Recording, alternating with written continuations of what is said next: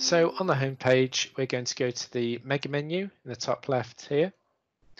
Open up that mega menu and you'll see all the sites that you have access to. So you only see the groups of sites that you're allowed to see. And if I go into one of these, let's go into English. That's going to be my department today. And I can see all of the libraries that exist on this site. So some of these are staff-only libraries, like the staff documents area, and the others are student-facing resource libraries.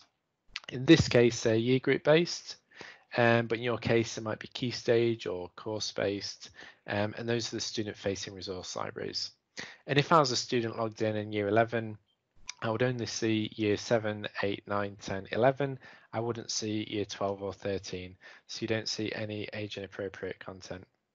So I'm going to click on one of these libraries. I'm going to go into year 11. And this is where all my resources live for year 11 English. And it's really easy if I want to create a new folder. I can drag and drop files in, which we'll have a look at as well. But I can create new folders in here to organize my content. So I can go to new folder. This is another test. Press create, and you'll see instantly you get a new folder created. This is another test with a little symbol next to it to say that it's new.